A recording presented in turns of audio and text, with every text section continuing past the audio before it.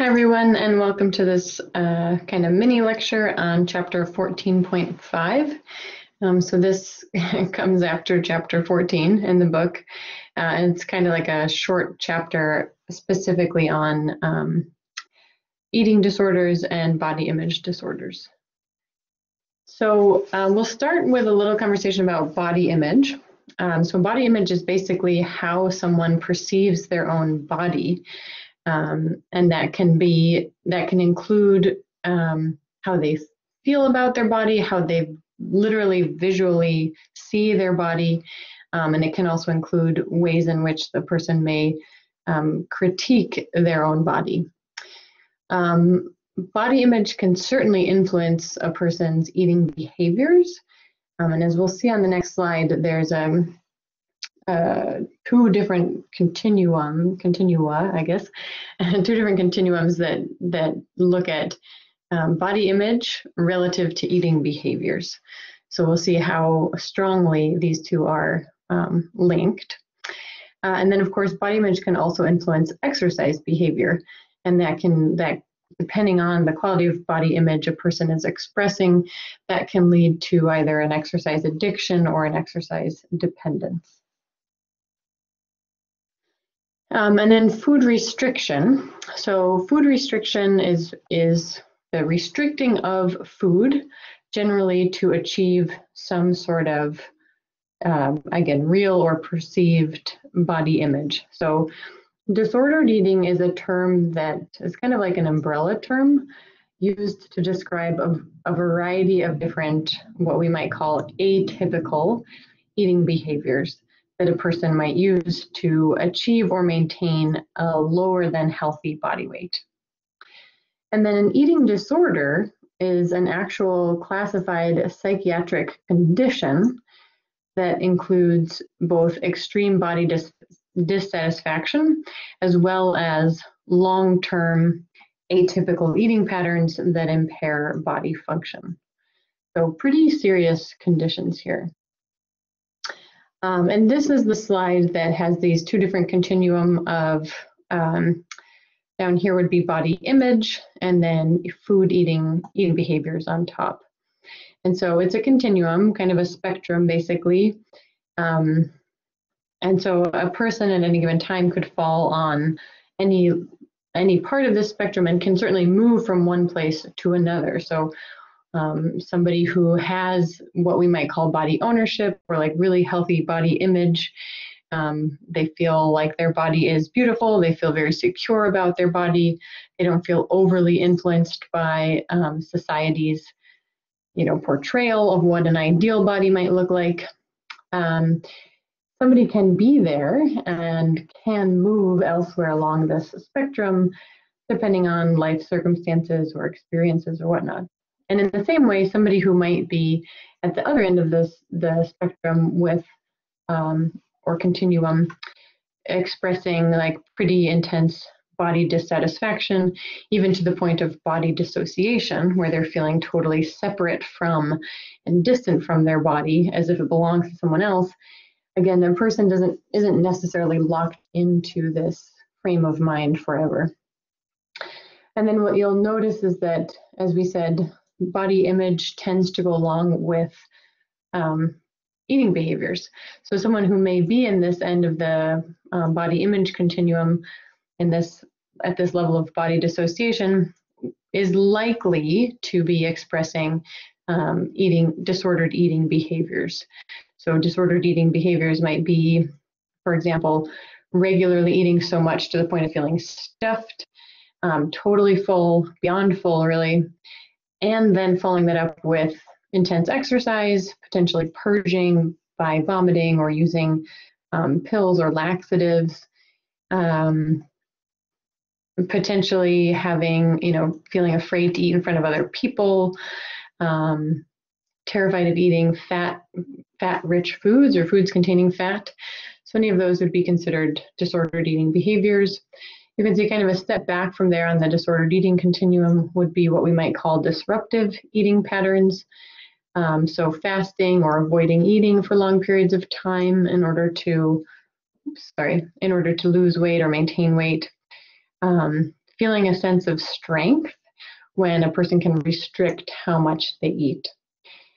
So spend some time on this page. This is a really important page, I think, for all of us, because as we'll see, eating disorders are relatively prevalent in our society, as is body image disorders. So I think it's helpful just to be able to start to identify some of these characteristics or behaviors either in oneself or in close family members or friends, so as to attempt to be a support person if someone is experiencing any of these issues or thoughts or feelings. So body dysmorphic disorder, we're going to start here. We're going to go through several different types of body image disorders and eating disorders. So body dysmorphic disorder, often abbreviated BDD, is a psychiatric condition that may involve both disordered eating and excessive exercise. And again, oftentimes they'll go together, but not necessarily involving both. Body dysmorphic disorder, we can generally say that someone who is diagnosed with BDD basically obsesses over a perceived defect in their physical body or physical appearance. And that defect may be real or imaginary.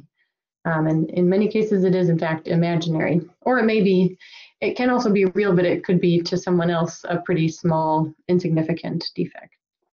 Body dysmorphic disorder affects males and females pretty equally in the population.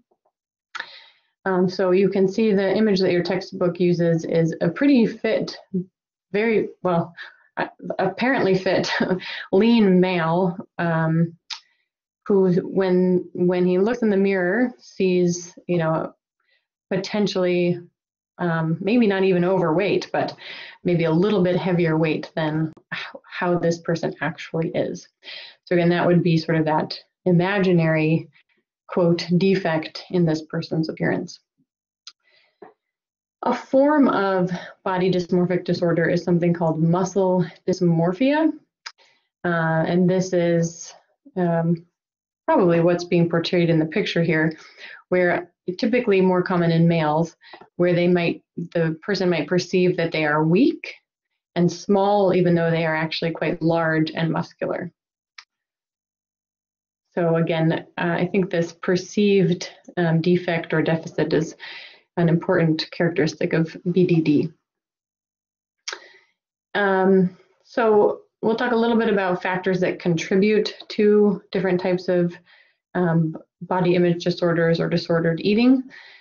Genetics may potentially play a role. Certainly family history of disordered eating plays a strong role.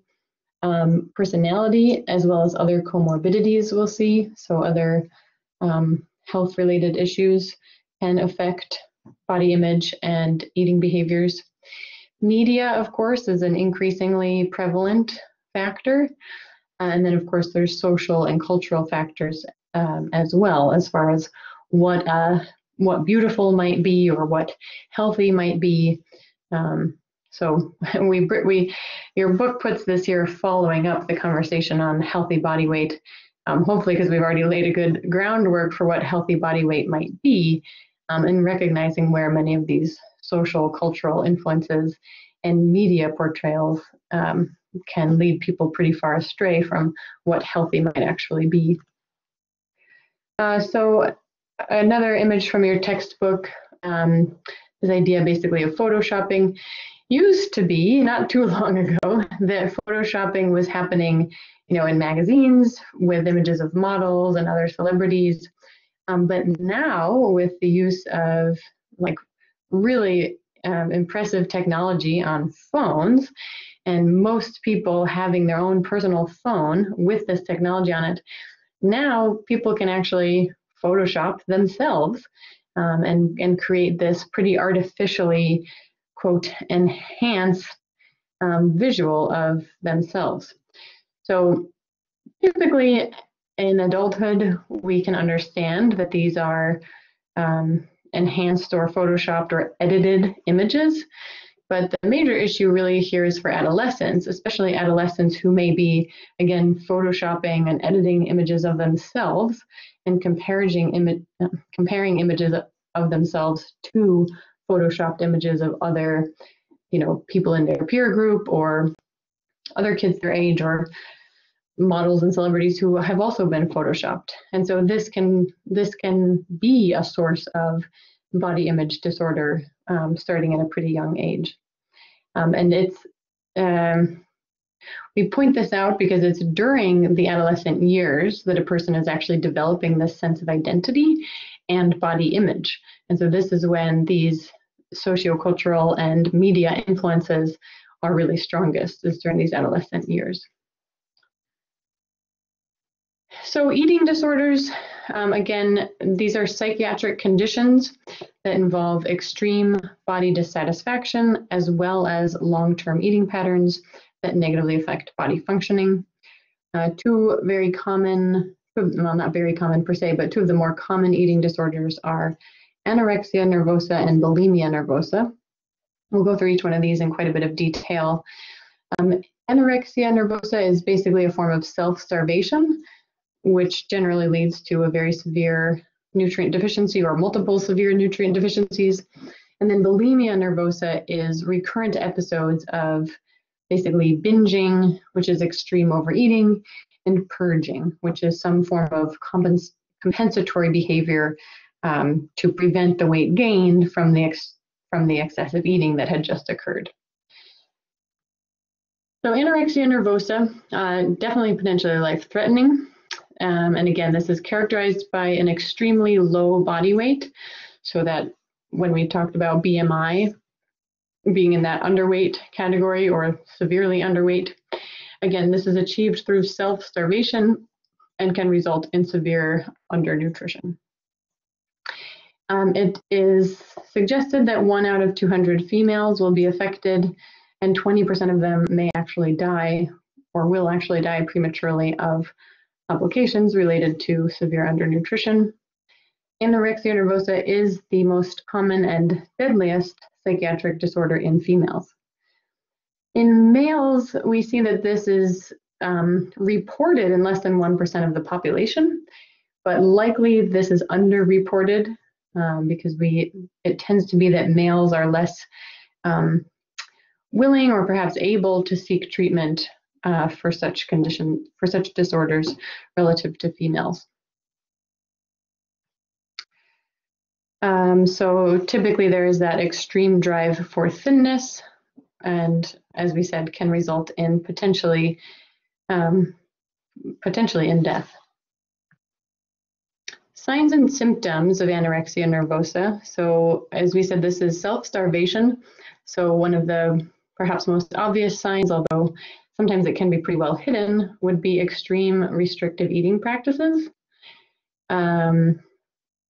Other things that might be slightly more obvious, no menstrual period for at least 3 months, and this is called amenorrhea, and that would obviously be in females, not in males. And then, of course, you would start to see that extreme thinness as well. Let's see, males tend to focus on being lean and muscular. They focus more on body composition, percent fat mass relative to percent lean muscle mass, and potentially maybe less concerned with total body weight. But the most obvious sign would be the extreme restrictive eating practices, the extreme thinness, and in females, that amenorrhea.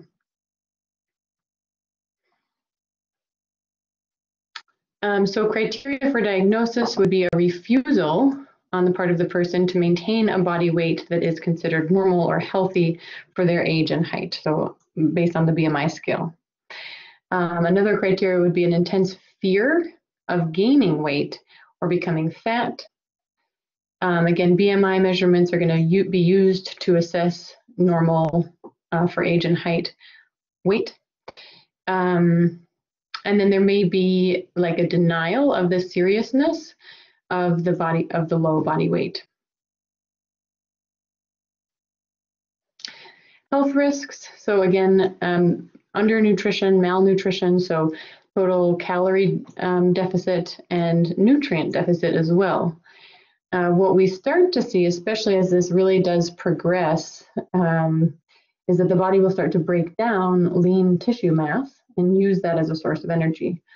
You might recall when we talked about proteins in chapter 6, and again talked about metabolism and where the body derives energy from. I've said hopefully several times that protein is generally a last resort energy substrate for the body. And when we do start to rely on protein as an energy substrate, it is likely because we've begun to break down our own lean tissue mass. And so that's precisely what's happening in any form of starvation, including anorexia, which is anorexia nervosa, which is self-starvation. Just like with amenorrhea, so amenorrhea is an example of a non-vital body functioning shutting down. Right, the female doesn't need the reproductive cycle for her own survival, for their own survival. So we're going to start to see body functions like that shutting down so that the body can conserve energy and take from non-vital organs first.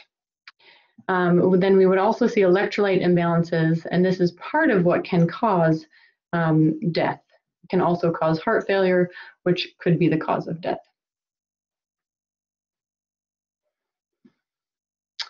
Just a helpful slide here to go over all the effects on the different body systems. So these would be other signs and symptoms, some of them very late signs and symptoms, however, but some signs and symptoms to look for as well. So hair may become really thin, dry, and brittle. There may be hair loss. The skin would also become quite dry and bruise easily, may also become really pale, grayish, and discolored. Nails would be quite brittle. There likely would be anemia. The immune system would become really weak. So this, people expressing anorexia nervosa would likely be getting sick much more often. Again, dehydration and electrolyte imbalance. There may be renal failure. We would see amenorrhea. We would see likely infertility and a disruption of all sex hormone production. Again, we're going to see significant muscle loss. We would see mood changes for sure, particularly because of changes in serotonin and other neurotransmitter production due to the decreasing glucose supply to the brain. We would also see abnormal thyroid hormone production. Blood pressure would drop. Heart rate usually would drop. Dizziness and fainting would become much more common. If an electrocardiogram was administered, you'd probably notice abnormal heart rhythms. And again, there could be sudden death due to ventricular arrhythmia. In the gastrointestinal system, we would see abdominal pain due to severe lack of food coming in. There may even be bloating. There may be acute pancreatitis and even constipation. Of course, we would see decreased bone mineral density, which is osteopenia. We would see a decreased ability to absorb calcium into the bones due to low estrogen. And increased bone loss. All right, and then on to bulimia nervosa. So another psychiatric condition characterized, however, quite differently. So this one, as we mentioned briefly before, is characterized by recurrent episodes of binge eating and then purging. So binge eating is a consumption, or defined as a consumption of food, a quantity of food that is large for the person and for the amount of time in which it is eaten. We see that bulimia nervosa affects about 0.5% of females and about 0.1% of males, at least as far as is reported. Sorry, these are kind of out of order. And then purging. So again, bulimia nervosa is binge eating followed by purging.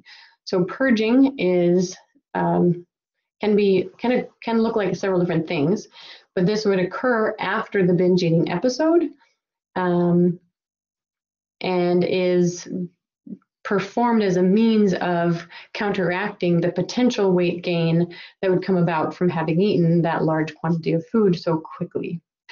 So purging can look like vomiting, can look like use of laxatives to expedite the elimination process, could look like use of diuretics, could actually just be a period of fasting, or could look like excessive exercise. So again, binge eating is a large quantity of food for the person in a small amount of time. Symptoms of bulimia nervosa. So again, the recurrent episodes of binging followed by purging, which your textbook calls inappropriate compensatory behavior to prevent weight gain. The binge eating occurs at least twice a week for 3 months in order to be diagnosed as bulimia nervosa. On average, at least twice a week for 3 months' time. What's unique about bulimia nervosa, or different, I should say, distinct, well, I guess a lot is distinct relative to anorexia nervosa, but in bulimia nervosa, oftentimes body weight does not get as severely low as in anorexia nervosa. However, it is the body weight and the body shape that do seem to influence the person's perception of self, so their body image, and that's typically what leads to these behaviors.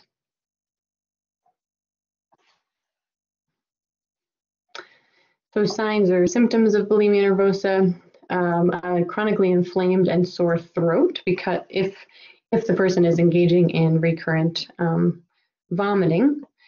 Definitely could also see swollen glands, swollen lymph nodes in the neck and below the jawline. There may also be tooth decay due to the purging. There could be GERD, gastrointestinal reflux disease, again, due to the self-induced vomiting. There could be GI distress from laxative abuse. There could definitely be kidney disorders from diuretic use. And there would definitely be severe dehydration as well as electrolyte imbalances because of the purging practices. So the health risks associated with bulimia nervosa, that electrolyte imbalance, dehydration, again, loss of sodium and potassium, which can lead to heart arrhythmias or irregular heartbeat. And then gastrointestinal issues would be the other major health risk. So inflammation, ulceration, and possible rupture of the esophagus and or stomach. There would also be chronic irregular bowel movement and constipation. And then a third thing we might see, again, would be dental issues, as well as other health problems related to the oral cavity in the mouth. So separate from bulimia nervosa, we have something called binge eating disorder. And this is basically binge eating that is not followed by purging. So this is estimated to be in about 1.2% of the adult population. People with binge eating disorder are 3 to 6 times more likely to become obese than those without an eating disorder. And oftentimes binge eating disorder is triggered by foods that are high in fat and high in sugar. Psychological consequences of binge eating disorder would be low self-esteem, depression, negative thoughts, and avoidance of social contact. Criteria for diagnosing binge eating disorder: the binge eating behavior has to occur a minimum of 1 time per week, again going on for 3 months' time. There would be eating behaviors would include eating abnormally rapidly, eating large amounts of food, eating until uncomfortably full, that sensation, those feelings of embarrassment, guilt, and potentially disgust with oneself for having done the binge eating, and then the depression. Yeah, and most people who are diagnosed with binge eating disorder do experience a significant amount of distress associated with the binge eating behavior itself. And then we have another sort of subgroup of disordered eating behaviors, which are categorized as otherwise specified feeding and eating disorders. And these are all actually syndromes, meaning that there are two or more distinct health issues going on at the same time. So we'll talk about night eating syndrome, purging disorder, atypical anorexia nervosa, and orthorexia. So night eating syndrome, this is a combination of an eating disorder, a sleep disorder, and a mood disorder. In night eating syndrome, a person is basically eating during the night and in the evening, and they're technically not hungry during the day. Certainly, night eating syndrome is associated with a depressed mood and insomnia. And night eating syndrome is an important one to look out for because it is strongly associated with obesity, which we now know increases our risk for chronic diseases such as cardiovascular disease, type 2 diabetes, arthritis, and sleep apnea. And obviously, many of these can circle back and actually further perpetuate the night eating syndrome. Then we have purging disorder and atypical anorexia nervosa. So purging is a recurrent purging behavior in the absence of binge eating. So there is no binge eating, kind of the opposite of binge eating disorder. This is just purging disorder. So it's a recurrent purging behavior with the goal of influencing body weight or body shape. And then atypical anorexia nervosa is, in this case, a person is meeting all the criteria for anorexia nervosa with one exception, which is that the individual's weight is actually within the normal range, despite having experienced significant weight loss and despite the self-starvation that is characteristic of anorexia nervosa.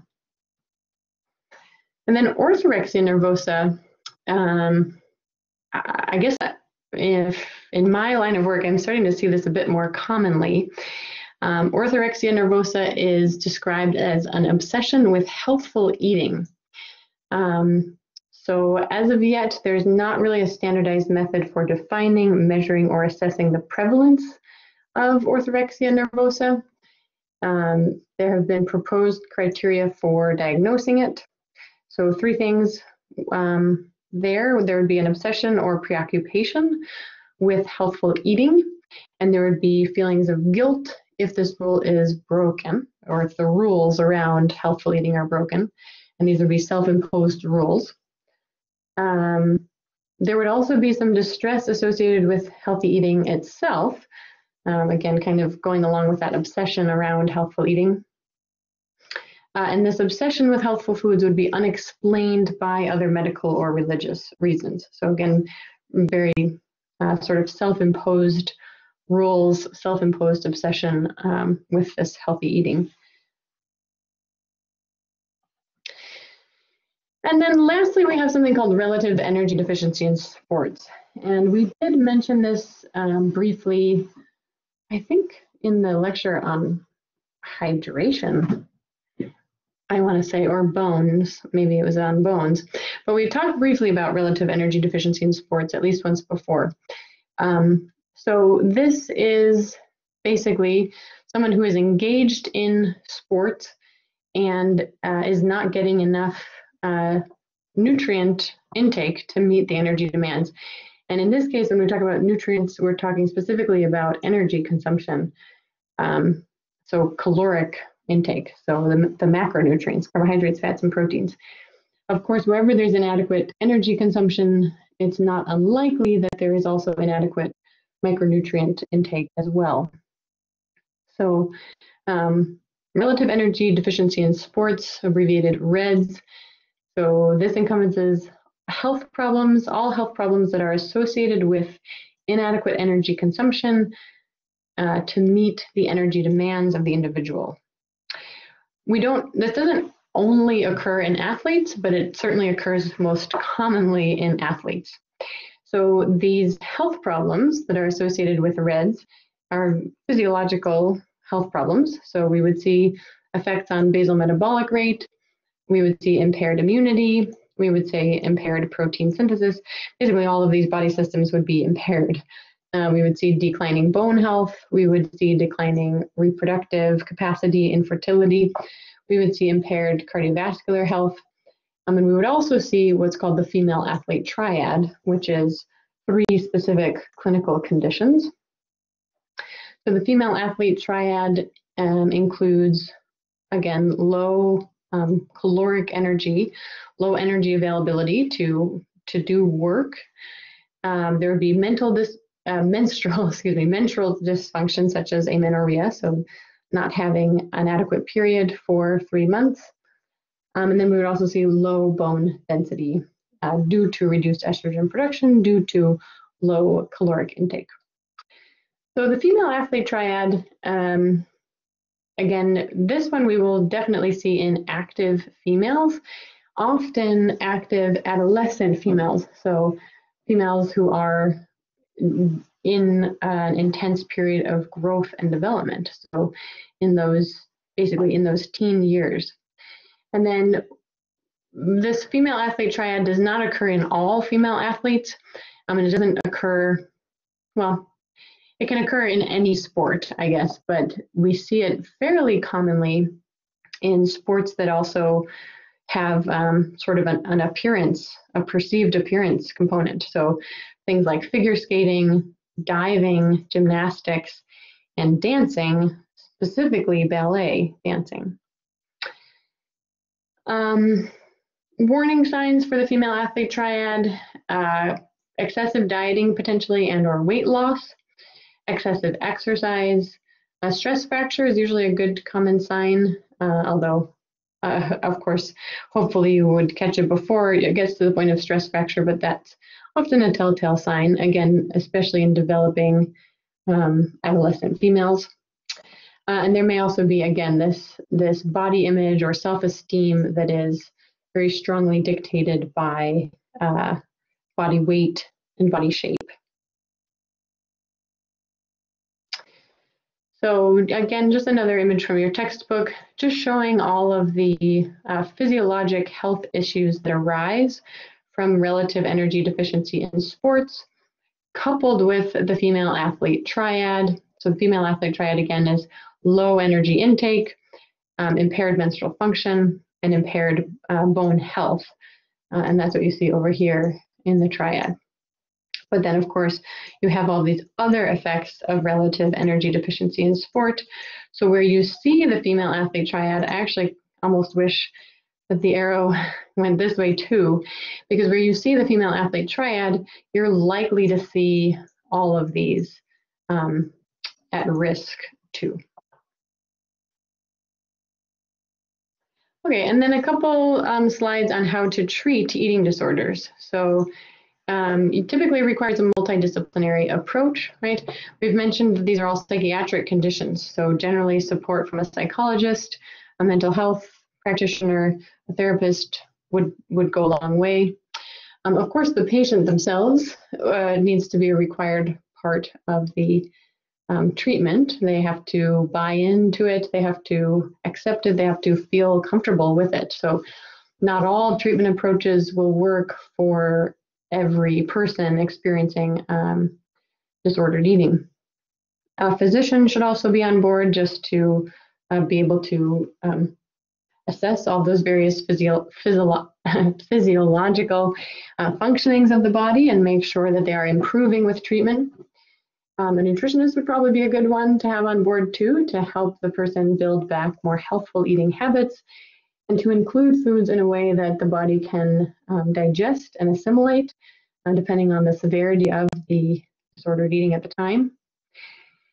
If it's REDS, so if it is an athlete and if there is a coach, the coach should also be involved to make sure that the coach isn't pushing the athlete too far, too hard.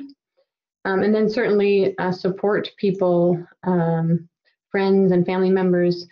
And this goes in both directions too. I mean, making sure that friends and family members are well educated as to the circumstances of the disorder and understanding what the patient might need from family members and friends. So how to support a person recovering from these types of disordered behaviors. The nutrition approach. So the goal with nutrition in recovering from an eating disorder would be to, of course, restore the body to a healthy body weight and to resolve any of the nutrition-related issues. This is maybe less nutrition-related, but I guess it would be both nutrition and psychology kind of hand in hand, but addressing the body image issues as they are related to weight. And so as the person regains weight to build back up to a healthy body weight, being able to assess and kind of reestablish basically new body image thoughts and ideals. Again, we'd have to plan foods accordingly, depending on the severity of the condition. If the gut health has been pretty severely deteriorated, like in the case of ongoing anorexia nervosa, we'd have to start with very easy to digest foods, a lot of broths. So not going right to, salads and burritos or something, but starting with very simple foods that the body can actually digest and assimilate themselves without having to do much digestive work. And then, of course, slowly working back up to more solid foods. An assessment of food situations, so food environments that might influence the person's eating behaviors, and kind of working through some of those situations. Again, a lot of this is sort of like nutrition and psychological therapy. They go hand in hand very strongly. Potentially working together to establish a food plan for healthy weight maintenance, so that once healthy body weight is restored, the next step would be maintaining it and not kind of reverting back into these disordered eating patterns. Also, again, addressing some of the negative feelings and negative emotions that come about from eating and addressing trigger foods. And then again, there may be inpatient therapy, working with a counselor, a therapist, as well as outpatient counseling. So in some cases, someone may actually have to go into a treatment facility and be monitored if the condition, again, especially in cases of severe anorexia nervosa, they may actually be on IV nutrition support before they even get to eating foods. So therapy in that setting can be very helpful in those early stages, as well as therapy continuing once a person is in outpatient and on their own again. Okay, so that's it for chapter 14 and a half. Just a little quick overview of some common eating disorders. So as always, there are these, I guess I didn't put the review questions. I will make sure that they're in the lecture notes for this chapter so that you can at least review them that way in the lecture notes, because they're not here in the lecture. Alrighty, thanks all for listening, and we'll see you next time.